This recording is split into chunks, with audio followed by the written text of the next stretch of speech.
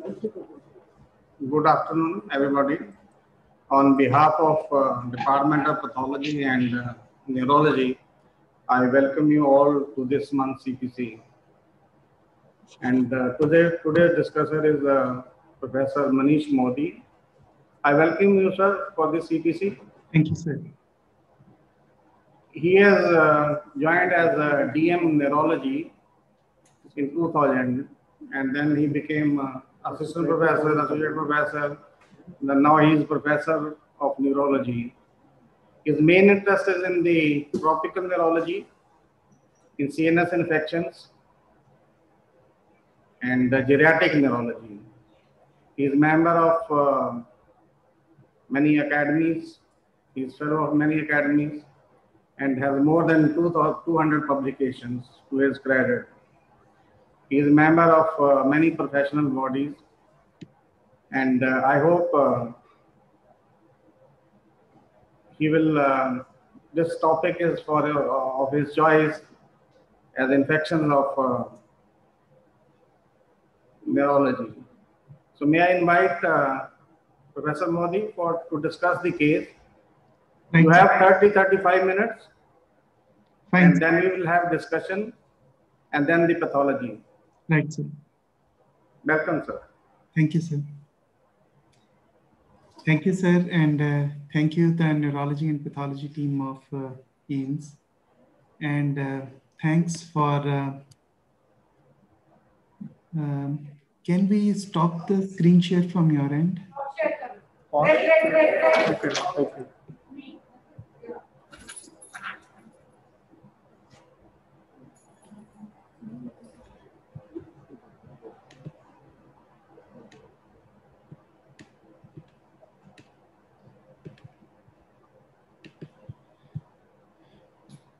Okay. May I start now, sir?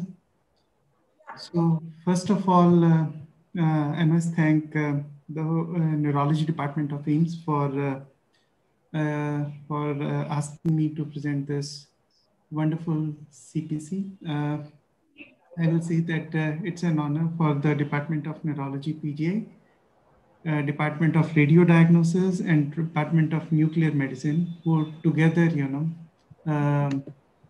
tried to unwind all the problems which were faced during life in this patient. The radiology was quite exhaustive. Thousands and thousands of pictures were there. So I had been very selective in choosing few of them. Please excuse me for that, because the radiology itself may take 1.5 to 2 hours if we want to discuss it really properly. It is full of so much of information that I really learned a lot from this radiology, but I'll be sharing some salient features from the radiology which were done at different times in this patient. So on behalf of Department of Neurology, I am presenting PGI Chandigarh. I am presenting a young male who presented to AIIMS New Delhi last year with multiple cranial nerve palsies. So coming to the timeline, this patient was having symptoms from March 2018, right? That was the first time when he presented with history of some pain on the right half of the face, and which gradually progressed to numbness of the right half of the face. So within 1 month, this patient started with, some kind of irritation of the fifth nerve. And then it is followed by the damage to the fifth nerve. And this was also accompanied by diplopia, meaning thereby that either the adjoining nerves in the third or sixth, or third, fourth, and sixth were involved along with the fifth nerve. And then within another 1 month, the patient noticed reduced movement of the right eye, meaning thereby that the right eye was completely frozen. So it could be because of the third, fourth, sixth nerve involvement, or because of the disease pathology in the orbit that we will see, but there is no proptosis or chemosis, so I attribute it to the cranial nerves. In addition, patient also noticed vision loss in the right eye, meaning thereby that the Right second nerve is also afflicted in this patient. And subsequently, patient had bilateral hearing loss. So it is not properly noted whether it was a sensory neural kind of a hearing loss or it was a conductive hearing loss, but it appear, but there was definite hearing loss on the right side, on the same side where all the nerves were involved. And subsequently, over next 2 months, the patient also had deviation of mouth and difficulty closing right eye, meaning thereby that the seventh nerve is also involved along with the eighth nerve. So I'm sorry, I have to re-share.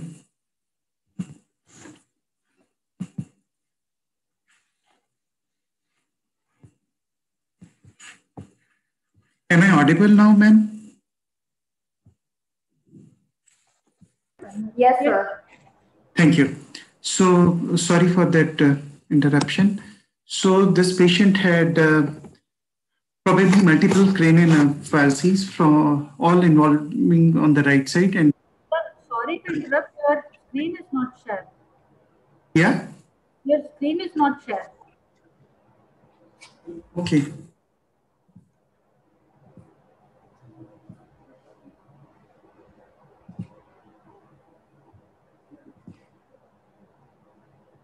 No, it's okay.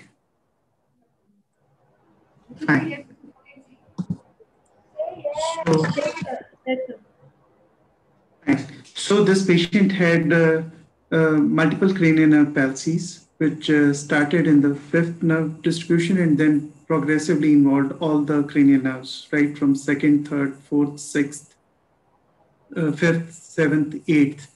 And so with these complaints, almost more than 1 year and 4 months after these symptoms, the patient was admitted in AIIMS New Delhi. And when the patient was admitted in end June and in the first week of July, it was noticed that there was no fever or loss of appetite or loss of weight, and there were no joint pains, oral ulcers, or rashes, and there was no history of any connective tissue disorder in the past.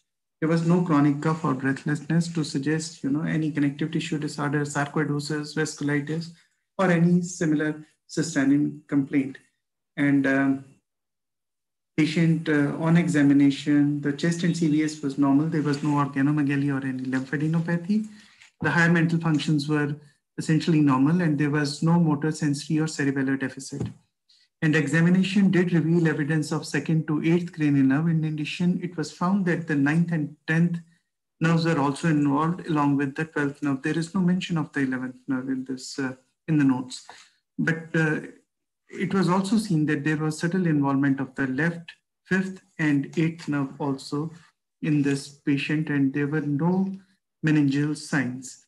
So with this database, the patient was, so there was multiple cranial nerve palsies, there was no intraaxial localization, and possibly there was some lesion in the base of the skull, base of the brain, in the skull or in the dura mater. And patient had already had MRI done in May, and he was admitted in June, which was showing, if we can appreciate, this is the T2 flare, there is a lesion in the medial part, in the lateral part of the right cavernous sinus. If we can appreciate, there is a hypointense lesion, which is extending through the superior orbital fissure into the orbit on the medial side, involving the medial rectus muscle also. In addition, we can see there are certain changes in the lateral aspect. They are more likely the changes in the temporalis muscle, possibly related to the denervation which the patient might have been experiencing. In addition, one can see subtle temporal lobe changes also. And if we look carefully, there is extension of this disease process in front of the temporal lobes also in this patient, if we can appreciate in this coronal section. And on contrast, this was moderate there was a moderate to intense enhancement of this soft tissue lesion, which is also encasing the internal carotid artery, if we can appreciate on the right side. And then this dural based lesion is also extending anteriorly to the in front of the temporal lobe. And if we can carefully notice, there is some temporal bone changes also in this patient on the right side, in addition to the the contrast enhancement which is going right into the orbital apex. Plus, please note that the paranasal sinuses, they are normal. The sphenoid is essentially normal, as the ethmoids and maxillary sinuses are essentially normal. So there doesn't seem to be any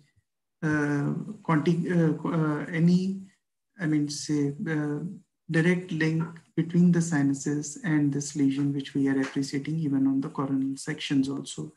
But there is also worth noting that there is some contrast enhancement in the infratemporal region also, which probably I'll be discussing later on. Probably the disease process was following some of the foramina in the base of the skull and was trying to enter into the infratemporal region and afflicting the muscles infratemporally.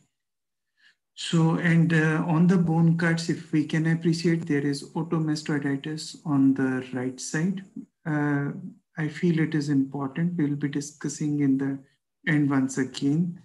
And there is bony change. If you can appreciate, there is some sclerosis of the bone here in front of the temporal lobe. And if we can see lower down, then this sphenoid wing, the sphenoid wing and the base of the skull is showing extensive sclerosis compared to the right side. I hope we are able to appreciate it, in addition to the otomastoiditis, which I already pointed out.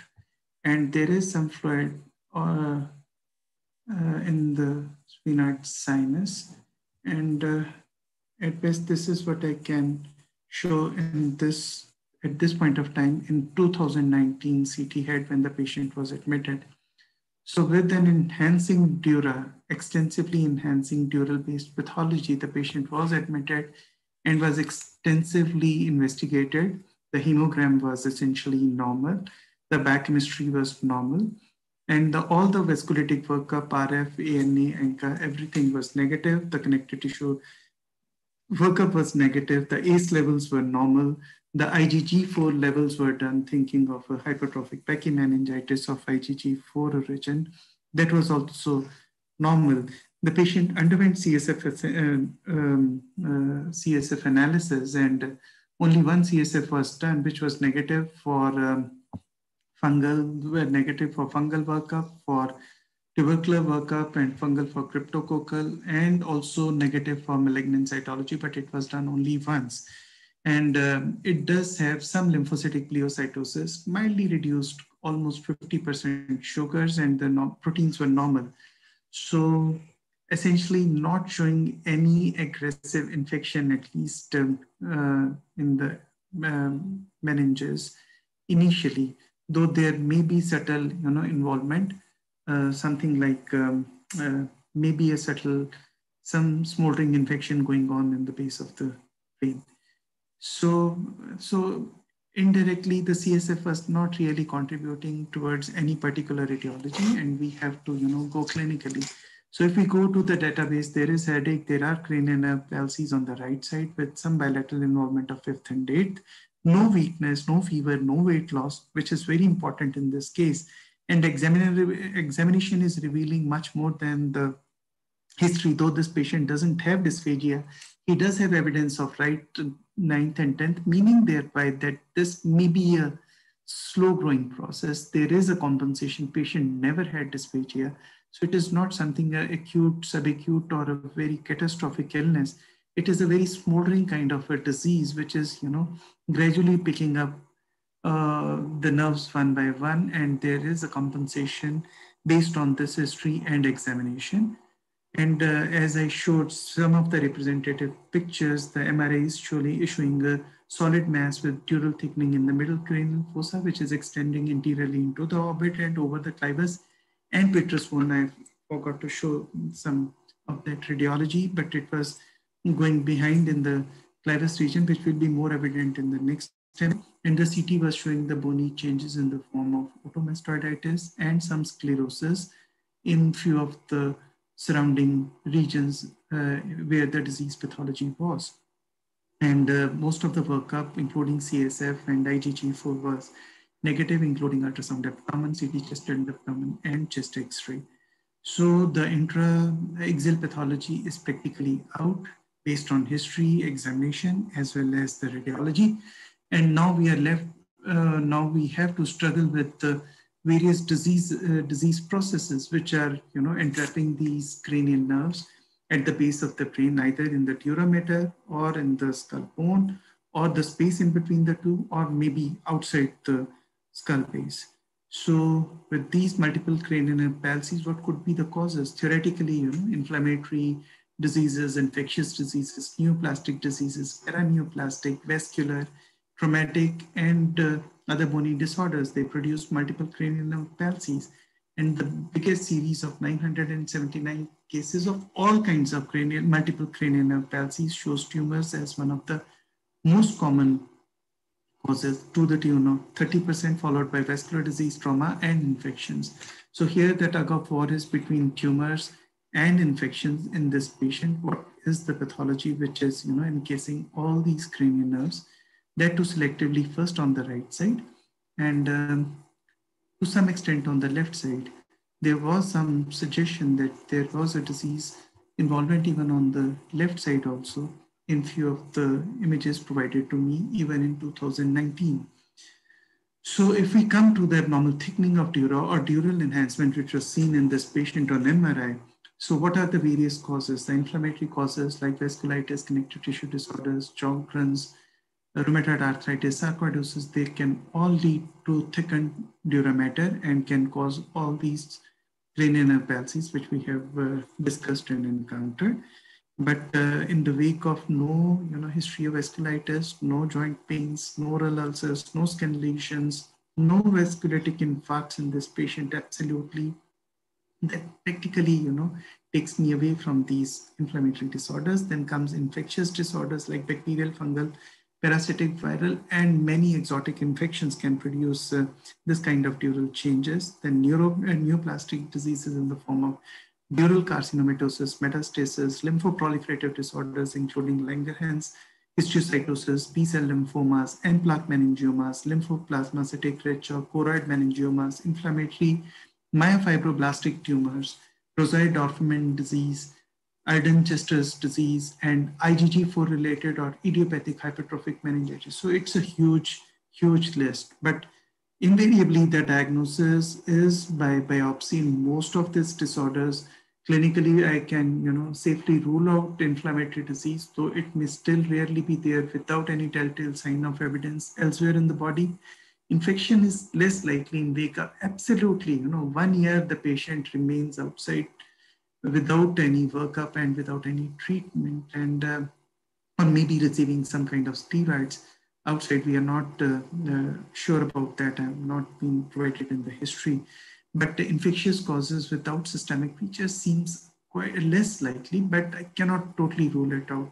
It had been seen that certain smoldering infections can go on for years together and diagnosed later on, something like chronic bacterial meningitis, syphilis, and tuberculosis, So, but on the face value, in the absence of systemic symptoms, I will not be considering it as a strong possibility. So neoplastic remains an important possibility in this patient, though he is young, and dural carcinomatosis or metastasis going on for 2 years is quite unlikely, but has to be considered in a CPC.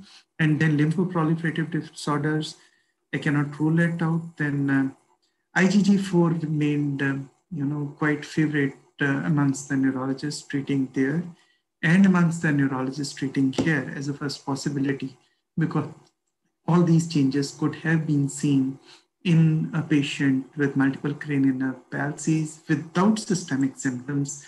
And I think that was the favorite diagnosis offered by the neurology team in AIIMS, and that too rightly so when the CSF is not showing anything anywhere. And so fungal pachymeningitis, I'm not considering because of the lack of infarcts. For 2 years, patient surviving without touching the brain is quite, or I'll say almost unlikely. And there is no sinus involvement, no breach in bone. Tuberculous pachymeningitis, which was considered in this patient, if we see the pictures, they can be a book picture, though pachymeningitis alone is very rare. And you usually find evidence of tuberculosis elsewhere. The patient was worked up for with Monto and other things, and they were all negative. And the CSF was also negative, which can be there in a pachymeningitis. So I cannot totally rule out with certainty this particular entity. And then IgG4, is an autoimmune disease. And again, only on biopsy that you find the triad of storiform fibrosis, lymphocytic infiltrates, and obliterative phlebitis on histopathology, and a large number of IgG4 positive plasma cells, more than 30 per high power, that is what they say, which clinches the diagnosis of IgG4 related disease. And 30% may not have any systemic involvement, and IgG4 may be normal in good 45% of the patients. And you can have all these kinds of bony changes in the form of sclerosis or all these bony changes in the vicinity of the dura mater, which is showing the disease process. So there can be bony remodeling also with IgG4. So that remains a good possibility if we are considering the initial radiology and when the patient was initially admitted. Then inflammatory myofibroblastic tumor is a kind of, is a great mimicker of idiopathic hypertrophic pachymeningitis, but it is kind of a proliferative disorder. It produces, again, nodular or end-plaque masses mimicking end-plaque meningioma or other malignant tumors like lymphoma, and manifests something in the same way as this patient had. But the most common lesion is in orbits, which was there in our patient. They are solid, irregular, and well-defined masses, again, as seen in our patient, but the diagnosis is mainly by immunohistochemistry. You can't make it clinically, you can only suspect it. So the suspicion remains strong, and same is true for rheumatoid orphan disease, again, a lymphoproliferative disorder of uncertain origin, and central nervous system disease is very rare. And again, immunohistochemistry gives you the diagnosis. Same is true for Ardern-Chester's disease, which is a non-Langerhans multisystem histiocytosis and systemic glycogranulomatous disorder with infiltration of lipid-laden histiocytes as seen on biopsy. And they also have dural accumulations which mimic meningiomas. They have systemic involvement, and most of these patients present with widespread bony pains, and it will again be diagnosed only on immunohistochemistry, and you can't just make it clinically, except that if you're finding, bony changes elsewhere in the body clearly. And so with this database and with this kind of thought process, the patient received antifungals initially because that was a life-threatening disease. So he received 18 days of amphotericin. But later, based on the negative workup, the patient was started on ATT with steroids. And after 1 month, it was tapered off. The patient did show, as per the records, some improvement, but the improvement was mainly some form of, improvement in facial numbness, but otherwise, no vision improvement, which was not expected either, no improvement in the eye movement. So what kind of improvement was there is very questionable, but we take it in a positive way that this patient did have steroid responsive disease. But in November, the patient, despite being on ATT and steroid tapering doses, had worsening with chewing difficulty. So the steroids were increased, but later, probably because of COVID, the patient stopped ATT, steroids, and progressively worsened with weight loss and poor oral intake and became completely deaf. And in May, he had left focal seizures with complete loss of awareness. And that was the time an outside MRI was done, which had shown that the disease has ravaged the nervous system. There is, involvement of extensive involvement now of the base of the brain with involvement bilaterally. If we can appreciate these signal changes and these masses which are present bilaterally, there is bilateral automastoiditis, and there are, changes. There is an increase in the size of the lesion in the orbit also, and then there are some bulky muscles which are seen on the right side. And if we can appreciate the contrast enhanced images, look at the increase in the size of the mass which has involved the clinoid process also, and look, it is going right into the internal auditory meatus, so where it is probably engulfing the seventh and the eighth nerve. And you can appreciate that on the base of the brain there is an extensive enhancement, and this is present anteriorly into the temporal lobe, and this is also extending onto the anterior side. So now we have bilateral disease with extensive basal involvement, extensive involvement of medial temporal lobe, bilateral cavernous sinuses going into the through the superior orbital fissure into the orbit, and also going inferiorly through the inferior orbital fissure into the structures lower down. And this is another representative picture where I have tried to show both of the cavernous sinuses extensively involved, going anteriorly, then laterally, involving the muscles also, involving the bone also to some extent, and going into the orbit. And if we can appreciate even the posteriorly, there is extensive involvement of the dura in front of the clivus, which we can better appreciate in this. That look at the disease that is going right into the sella turcica, going into the orbits, and in the base of the brain, along the clivus, behind in the dura, and possibly also in the infratemporal region. If we can appreciate all these in this radiology, in this hash view. Now, mind you, this is 2 years after the onset of the symptoms. So it is a relentlessly progressive disease which started on the right side, invaded the Mary's cranial nerves, and then went on to the opposite side also. So during the second admission, this patient was again admitted in August 2020. And that time, repeat MRI in AIIMS also revealed the same findings which I have already narrated. There is bilateral extensive involvement of the cavernous sinuses going up to the tentorium, and then you can appreciate the the dura behind, and also there is some enhancement of the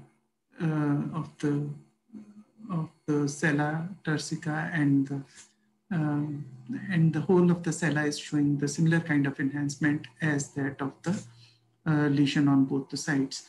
And we can better appreciate it, the clival lesion. Just look at it, the thick sheet of whatever is in around the dura, and look at it is trying to encase the basilar also, and the internal carotid on the right side. But mind you, the MR angio was showing just a bit of kinking. There is no invasion, and they tried to do the perfusion also, which was showing that some of the areas were showing hyperperfusion. How much to interpret is Dr. Ajay's domain. So I'll go further. The most interesting was so we had an extensive disease involving bilaterally. And then one of the beautiful investigations are the FDG PET. If you can appreciate, there is extensive uptake in the base of the skull. Not only the base of the skull, the whole of the skull, and all the soft tissue below also. Look at it. And there are these two lymph nodes which are popping up, and somewhere here it is probably the inferior part of the nasal septum, which is also showing some degree of uptake. And there was some uptake in the iliac bone, if we can appreciate this, and the lymph nodes, if we can appreciate carefully on these pictures, which I'm able to better show you. Just look at it. The whole of the lesion, which was intensely enhancing on MRI, is showing hypermetabolism with an SU of close to 33, meaning thereby the oval of the bone is hyperactive. All of the disease process is hyperactive. It is involving all the bones in its vicinity, even in the temporal bone, the sphenoid bone, and the petrous apex, the clivus, and everything is ravished with whatever is the disease process. And not only this, it is, just engulfing everything which is there in its domain. So look at it, the bone, the area behind the clivus, and all the bones at the base of the brain, they are all showing extensive changes on FDG PET. There is hypermetabolism everywhere. So the disease process is just not confined to dura. That is what I want to emphasize. It is involving the bone as well as the infratemporal region also, and going right up to the, just look at it, the whole of the region is showing evidence of extensive hypermetabolism. So it is not only the base of the brain, it is in the nasopharyngeal region also that the patient is showing extensive hypermetabolism. And this can be appreciated even in this also. Now look at it carefully. There is fraying of the bone. There are changes in the clivus, hypersclerotic. There are changes in the temporal bone. There are changes almost everywhere in the bone, if we can appreciate. And they're all sclerosed and infiltrated. The marrow is completely replaced by, some funny kind of a pathology, which is, just relentlessly progressing to involve the various structures at the base of the brain and in the CNS. And this is just to show that this is not only confined to the bones itself, but it is also, metastasizing to the lymph nodes. Look at the right lymph nodes. So there is some neoplastic process at the base of the brain, which started way back in March 2018 and then progressed to involve, locally all the structures which were there. And so coming to the index case summary, we have a patient who had extensive involvement of the disease process on the skull base, more in the middle cranial fossa, and going into the infratemporal fossa with diffuse dural base soft tissue pachymeningeal process involving cavernous sinus on both sides and extending to the lateral cavernous dura towards temporal complex piece, tentorium dura, orbital apex, intraorbital extension on right side with bony changes all along the base of the bone, clivus, mastoid, all foramina, sphenoids, and there is no suggestion of angioinvasion with any distal infection seen. There is increase in the size and relentless progression on follow-up MRIs, and the PET-CT is showing hypermetabolism to the SUV of 33, showing it is nothing but a malignant condition all the way, which has also gone on to the cervical lymph nodes and maybe to the right iliac bone.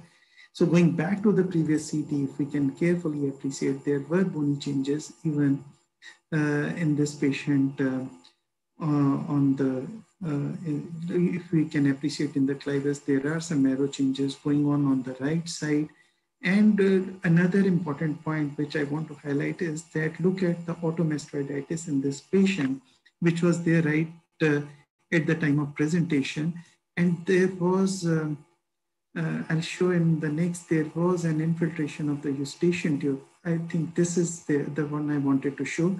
Look at the beautiful eustachian tube, which is there on the left side, and look at the entrapment of the eustachian tube, which led to this automastoiditis on the right side. So probably there was a lingering pathology somewhere in 2019 also in the base of the brain, which has progressed both intracranially as well as extracranially through the various foramina and through the fissures and through the bone. So let us combine all this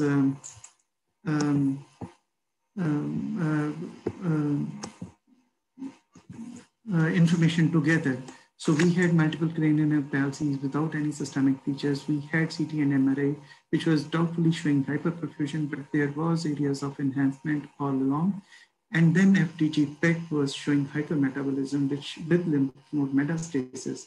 So I personally feel it is some kind of a malignancy, which was, there right from the word go, whether it was some kind of a lymphoma or a nasopharyngeal carcinoma based on the radiological facts which I have shown to you. So it is more of a clinico-radiological CPC rather than a clinical CPC. We could only localize the the caution was no fever and no weight loss. So this is a red flag for everything.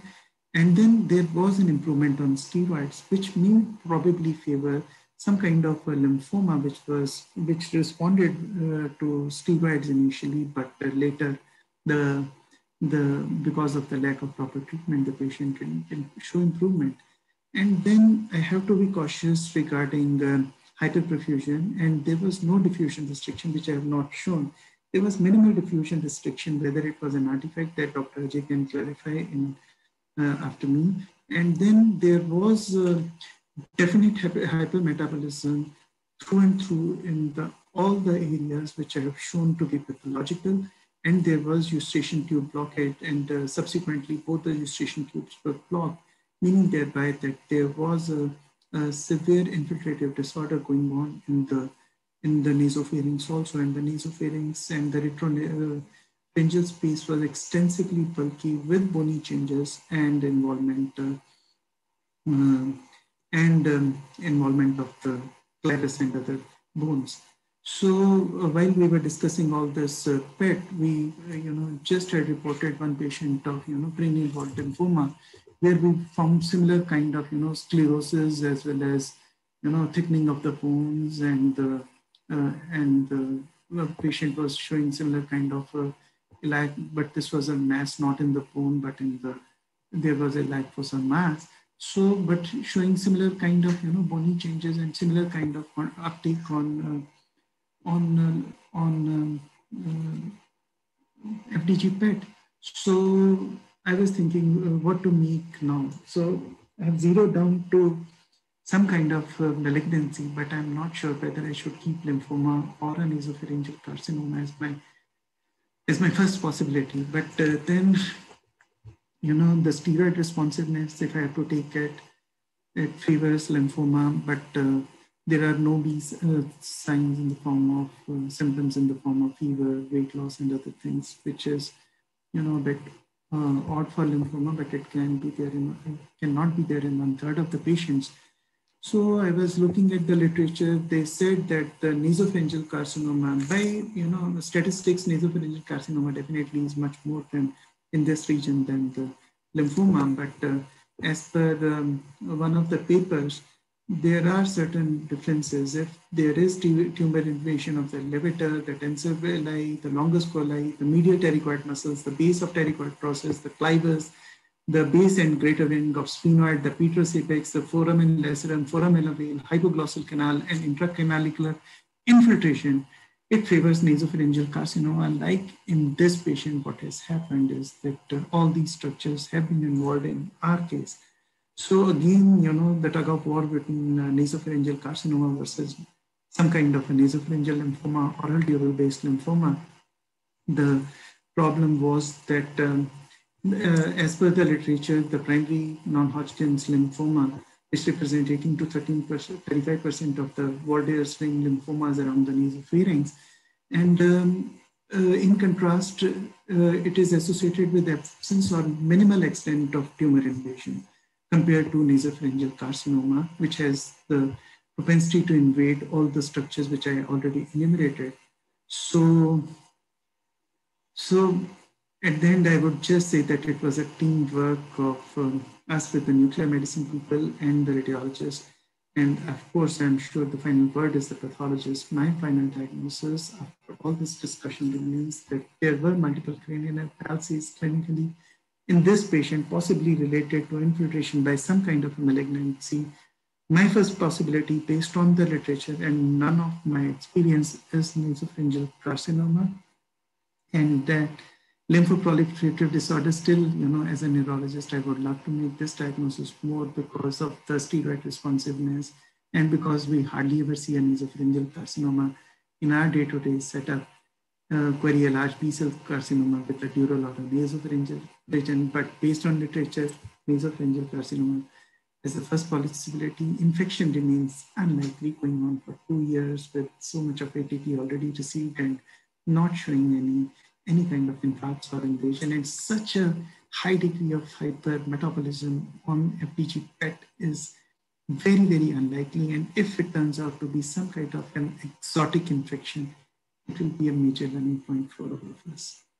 And with this, I conclude and thank you all for the patient listening. I'm sure Dr. Sharma will be polite enough if it turns out to be some kind of infection and can take care of PJ in a very gentle way. So with this, I conclude my discussion and hand over the discussion to Professor Sharma and the team. Thank you once again. Thank you, Dr. Modi. You have left no place for the pathologist, but I have one question. If suppose you have to order some biopsy, from where you will recommend? The biopsy was taken from a site which is, showing intense enhancement, as well as from where the FDG PET is extensive. But at the same time, look at the nasopharynx extensively. It is much less invasive. I would have, if I had discussed this radiology before the biopsy, I would have definitely asked the ENT surgeon to take it from the nasopharynx rather than open up the skull. But probably a biopsy, as I confirmed from Dr. Manjari yesterday, FNAC was probably taken earlier also from the skull, but it was probably non-conclusive, otherwise probably not showing anything. Otherwise, diagnosis could have been clinched. So taking biopsy from the area where it has been taken was nothing wrong. But looking at overall, it is much easier to take a nasopharyngeal biopsy compared to a brain biopsy or the dural biopsy, where you had to open the skull and take the large chunk of tissue. That is what I think. I think last biopsy would have been taken from the lymph node if we know that the lymph node is right. Sir. Would have been better. But actually, lymph node was detected later on. Yes. Earlier, they have taken the biopsy, and the biopsy was a little bit failure in the initial stages. Thank you very much for discussing. Any question to Professor Modi?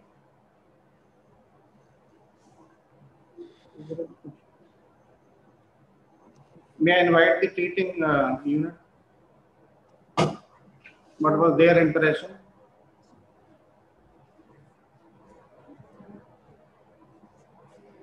So this patient had a rather long hospital course. So during the first hospitalization, we had mentioned that a diagnostic procedure was done. So I would like to shed some light on that part. So initially when the biopsy was planned, it was done from the right temporal pole, where there was intense enhancement. But that biopsy was actually non-contributory. Because the patient was continuing to have lesions and the patient was started on ATT and steroids, we had planned to look for the response. After a few months, there was some subtle response to steroids and we had started tapering. But once the steroids had been once the steroid had been tapered, we found that the lesions were actually increasing both clinically as well as on imaging. That was the point of time when we had readmitted, and at that time the diagnosis of malignancy was high on the cards. So apart from the diagnosis that you had discussed based on the osteosclerosis, we had also considered other possibilities like myeloma, osteosclerotic myeloma, and also Paget's disease also we had considered, and we had worked up for the same. But ultimately, as we know, the pathology gave us the final diagnosis. ENT evaluation, sir, as you had rightly pointed out, the patient had automastoiditis, and we had also mentioned that the patient had right-sided ear discharge. So, as you rightly said, a nasopharyngeal lesion, we had thought about it, and a complete ENT evaluation was done. The diagnostic nasal endoscopy and direct examination of the nasopharynx did not reveal any lesions at that point of time, and the imaging also was not suggestive of, the lumen of the nasopharynx did not have any proliferative lesion, which could be biopsied at that point of time.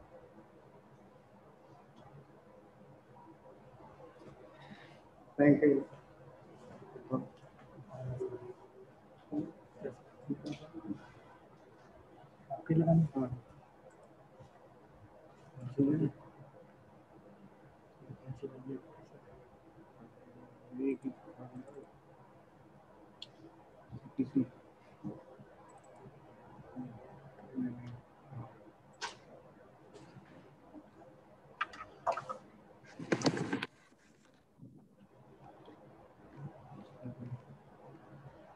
Actually, this patient, 27-year-old, duration of 3 years, he has multiple nerve palsies, and the clinical diagnosis at that time was the infective sarcoidosis or IgG4 related disease, and they did the biopsy. First, they sent the frozen section, which shows fibrocollagenous tissue, and maybe there's some inflammatory cells, but we said this is inactive. In the frozen, I think it's on the apex temporal bone. Low dural biopsy. It was from the temporal inferior. Then there was these are routine sections. There shows fibrocollagenous tissue. There is some inflammation, and there is one nerve also. Big nerve included in the biopsy, and we couldn't give any diagnosis. This one in the fibrocollagenous tissue, there was a lot of adhesions probably, and it was inactive. So this is the first biopsy. Now, retrospectively, also I thought I always believed that CPCs are good way of audit or routine working. It's for the benefit of the patient for future learning. I thought I did the cytokeratin stain on this. Rather, I have made a mistake, but it was negative.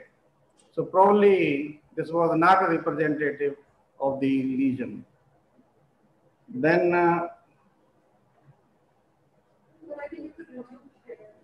he hasn't stopped sharing.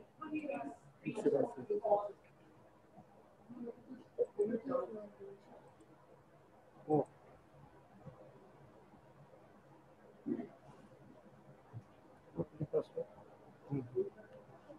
So this is the first biopsy, which was non-contributory.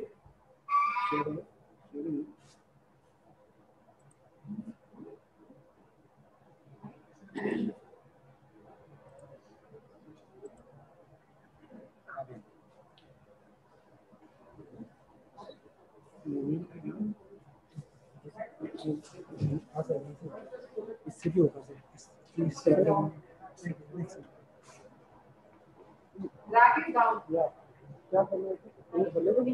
We moving around.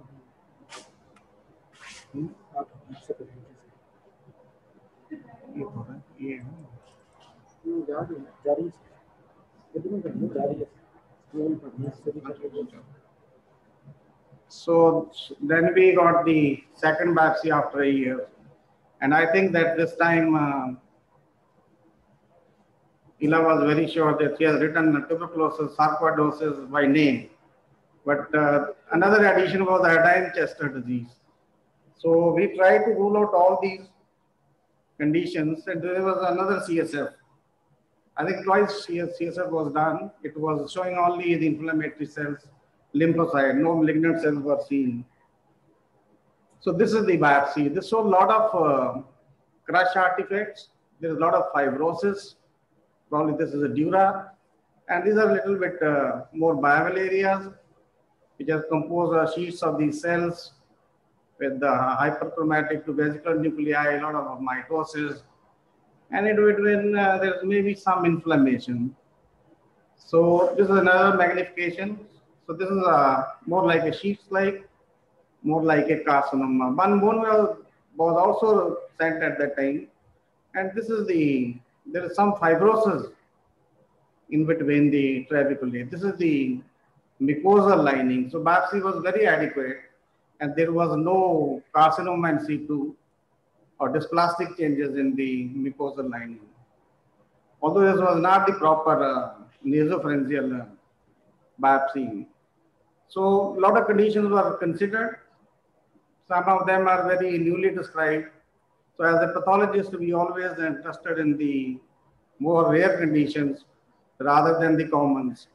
And we did, all of them have very characteristic features, but there is a lot of overlap also in the morphology.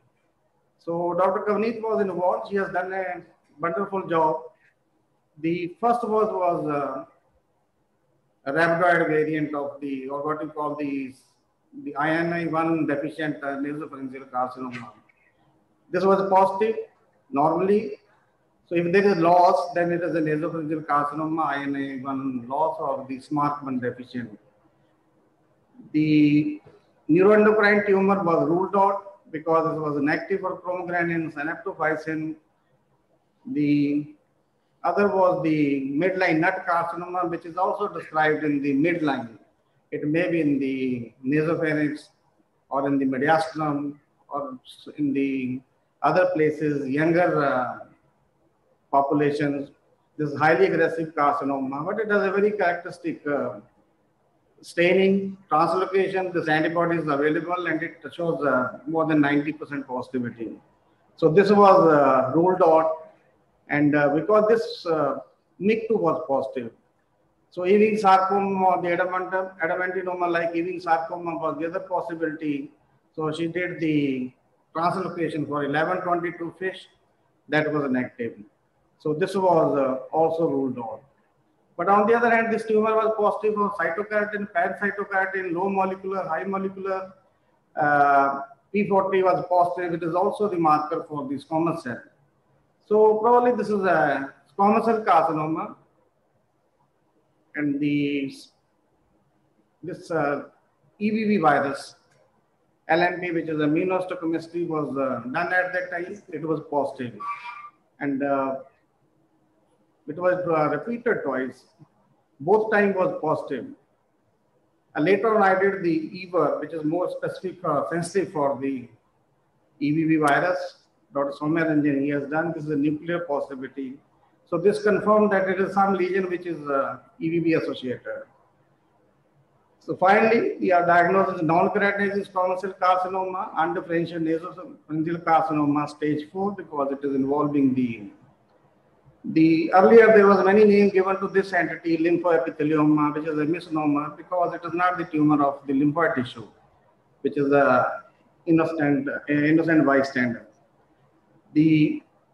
Some people say that there is a lot of lymphocytes, but in some cancer, this carcinoma, you get the lymphocyte, plasma cells, eosinophils, multinucleated giant cells. So this terminology is now obsolete. And going back, the classically nasopharyngeal carcinoma, which are associated with the Epstein-Barr virus, they show a lot of lymphocytes. Now, this tumor has some lymphocytes when we did the leukocytic common antigen, but it's not like the classical. Now, one of the reasons could be that this patient has received a lot of steroid, which has affected the lymphocytic component.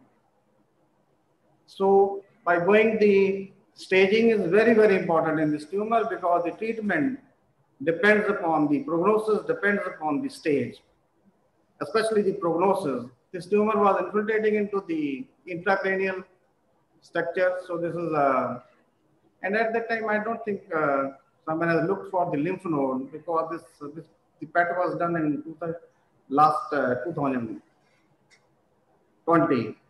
So probably lymph node was maybe missed, or they may develop later on.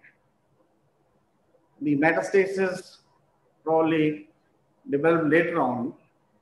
This is a nasopharyngeal carcinoma is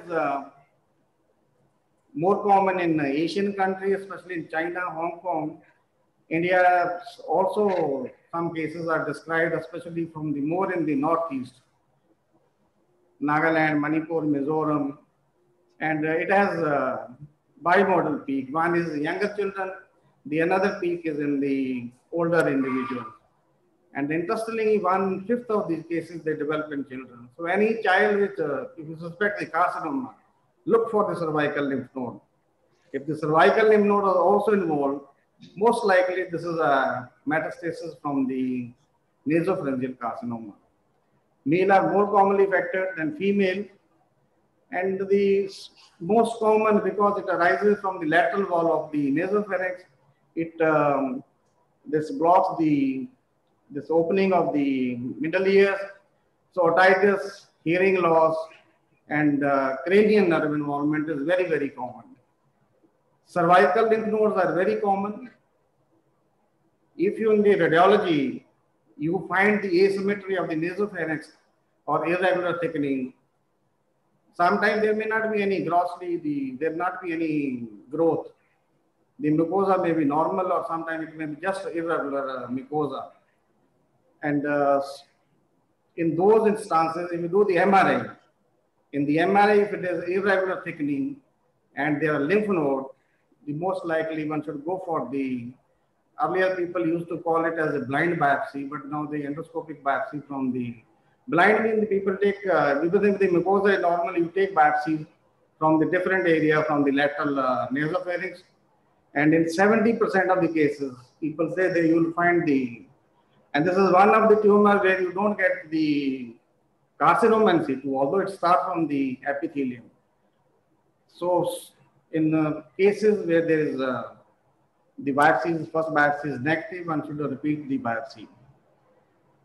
Nasopharyngeal carcinoma is classified now according to WHO into the non-keratinizing, which may be differentiated or undifferentiated.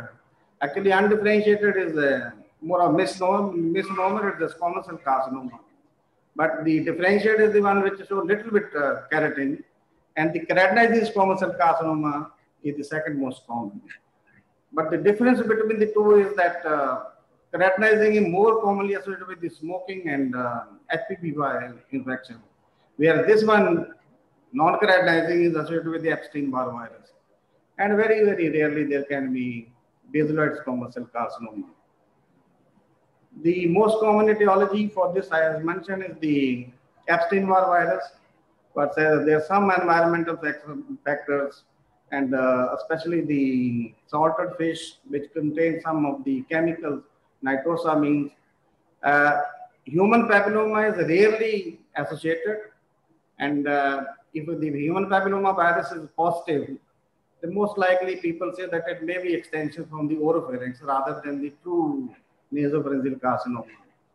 And in the areas where it is very, incidence is very high, it is associated with some of the HLA genes, and LMP1 and 2 are the most commonly associated with the latent membrane protein genes, which are associated with the nasopharyngeal carcinoma. A lot of malignancies have been described associated with the Epstein-Barr virus, but there are some of the lymphoma and nasopharyngeal carcinoma, it is proven.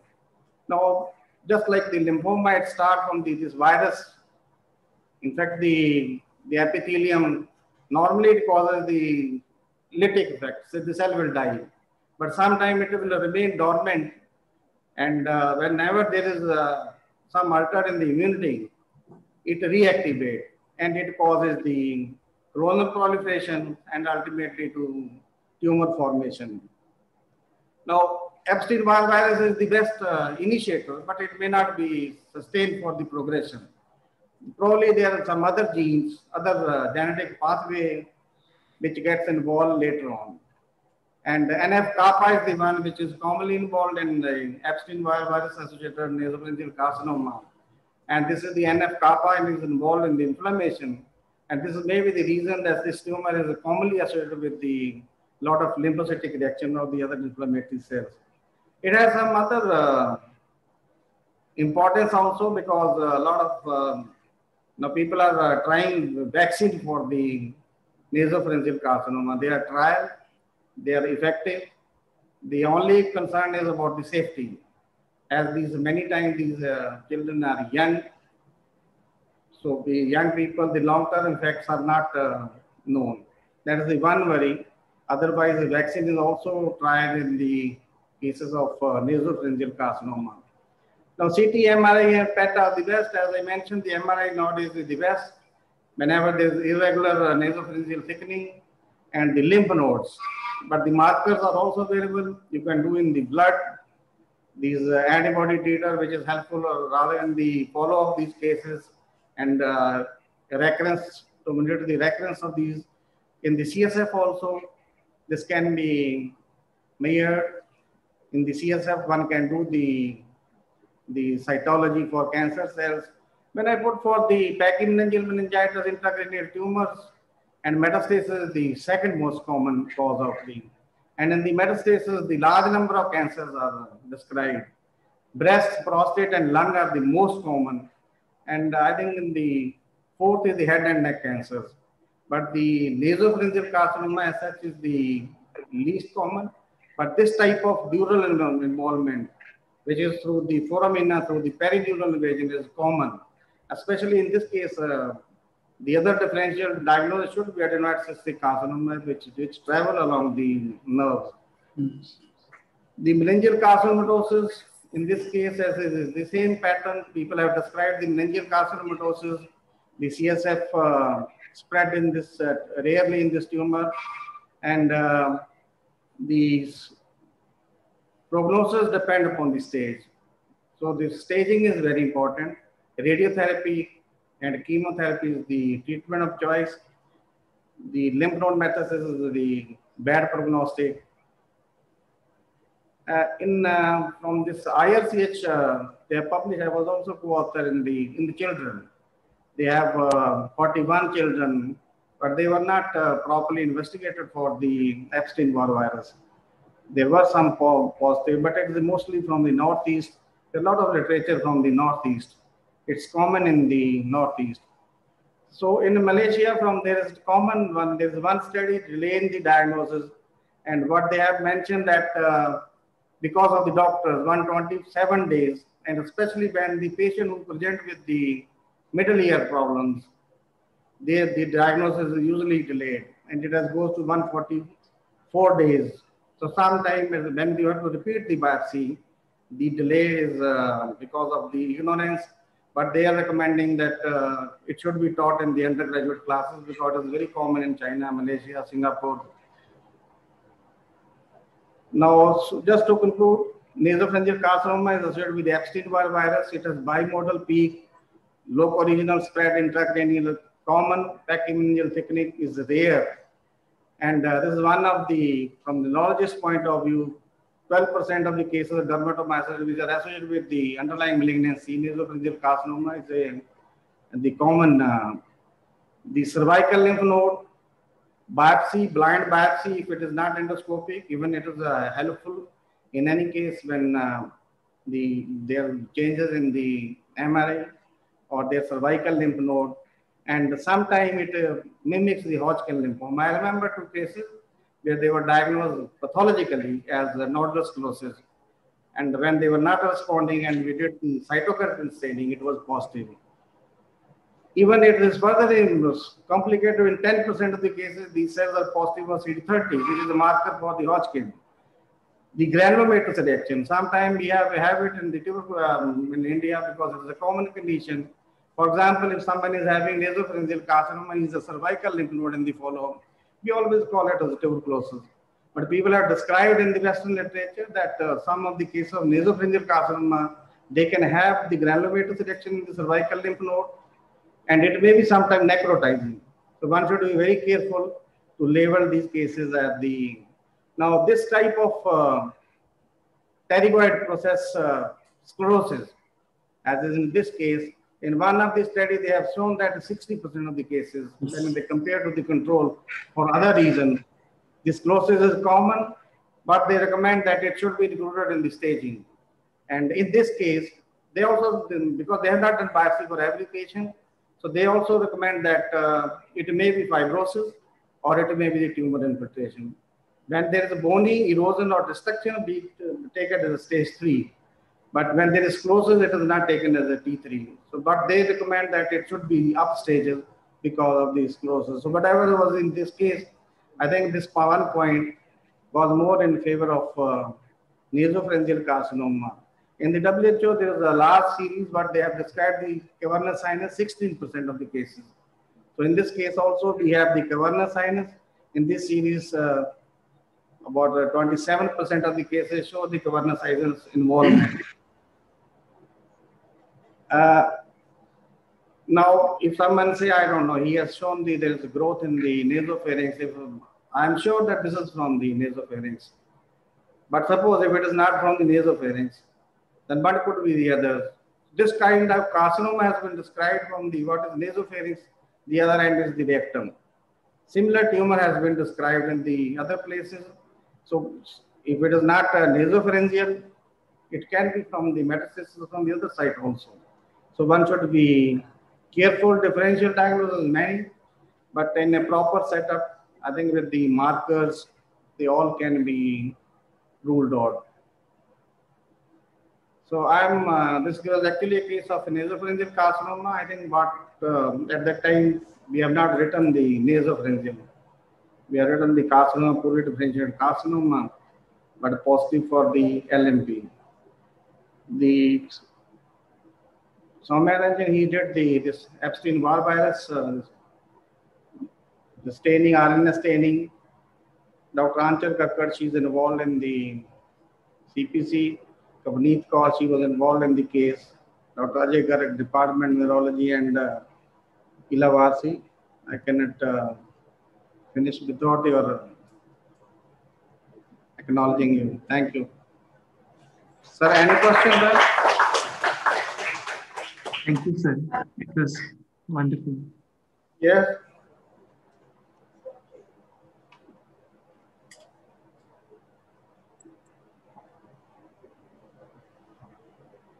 Congratulations, Manish. Congratulations to the team PGI. You know, where this was only a radiological diagnosis. Clinically, you have to just fit the things together. That's it. So this time we have not written anything. We have given you the even PET scan. And probably that helped me. Otherwise, it was difficult. You know, the neurologists will remain just above the base of skull. They never go down.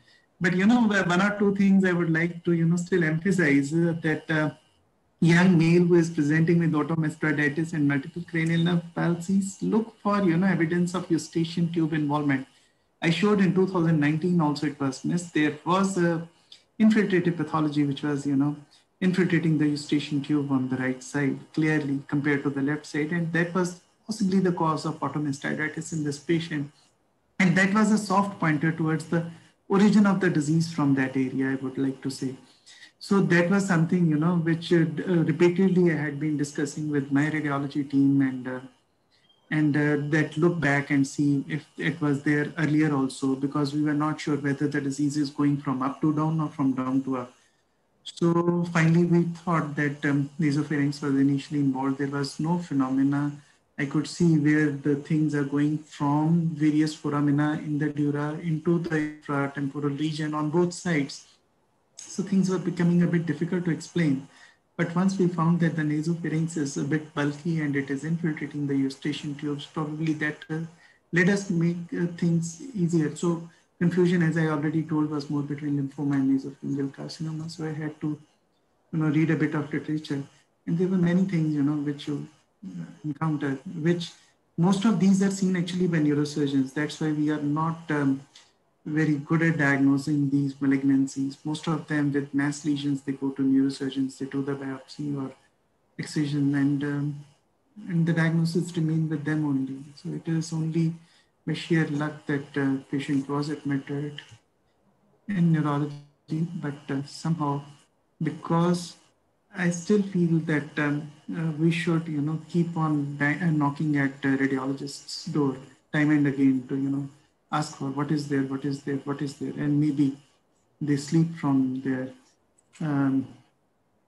they wake up from the sleeping posture and, you know, show you, look, this bone is also sclerosed now, which was not in the first discussion, it was not there. Look, there is a bony change here also. Look, there is a bony change there also. So disease is not confined just to the dura. There is bony involvement, there is muscle involvement downstairs also. So, you know, if you're not able to explain, probably, you know, keep on discussing with your colleagues. And for a neurologist, radiologist is the best friend, and they should be befriended, even under all adverse circumstances. That is what I feel. And thank you very much, sir, for this excellent diagnosis. So that is the reason we always have a CPC for these cases, so we can learn from the learned people like you. In future, I think no one will make this mistake. Probably, yes, sir. Thank you once again. Thank you. To the neurology team Congratulations for giving me this opportunity. Thank you once again.